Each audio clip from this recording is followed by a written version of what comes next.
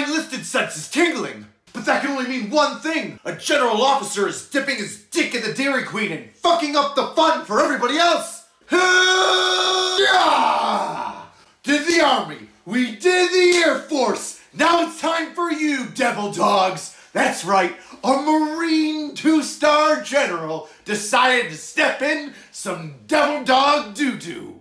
This time it's Major General David Furness of the 2nd Marine Division. Woo! After walking around post and getting too many shitty hand salutes and watching young Marines walk around with a little bit of a long fade up top and a 5 o'clock shadow at 16:45. That's 4:45 p.m. for you civilians. The relationship between a post and the post commander is a lot like that of your mom and your new stepdad, right? Mommy's been there for a while, never left you. Camp Lejeune. Here comes stepdaddy, Major General Furness, walking in with a, I don't know what your daddy used to let you do here, but I'm not gonna let that shit slide, mister. I'm gonna make some new rules for this house, and if you're under my roof, that's technically owned by your mom, you still gotta listen to me. And on top of that, I don't wanna see any more of those penises drawn up in the sky with your new wangle-dangle aircraft, son. And stop calling me Dave. And maybe stepdaddy's right. Maybe every single one of the Marines at Camp Lejeune sucks. Maybe they've slackened off a bit and need their dick slammed in the toilet seat a couple times to pep up their step. Wham! Wham, wham! But here's where the Furnace went cold. He puts out a base-wide memo to God and everybody lower enlisted. But that's not a big deal, drill sergeant. Who gives a shit? He's the base commander. He's supposed to do that. Wait. He put out a memo where he planned out the daily regiment of every Marine and sailor on post to include waking up, PT, shower time, lunch, final formation, and an allotted 15 minutes to fix and prep your uniform for the next day. Just what every Marine wanted. A guy 20 steps up the chain of command to tell you how to wipe your ass, brush your teeth, and blow dry your balls in the morning. Powder.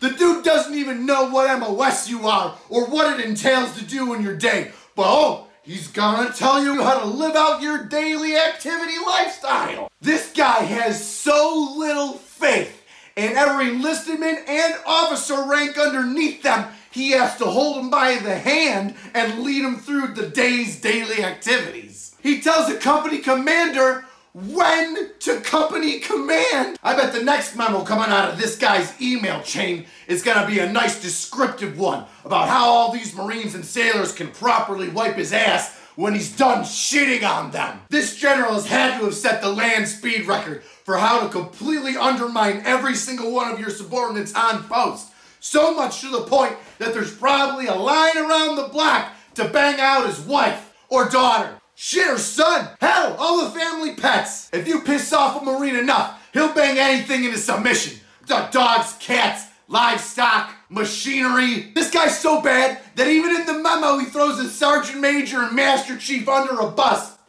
by saying that if there are any dissenters, that he personally and his Sergeant Major and Master Chief will deal with them. I would pay money to listen to all of the voicemail messages on that Sergeant Major and Master Chief's phone that morning. Oh, they're gonna wake up and brush their teeth, eat their breakfast, do PT, shit, shower, shave, walk into the morning at ease, carry on, all right, sit down at my nice desk as Sergeant Mage, just chilling it. I see I have some voice messages. Beep.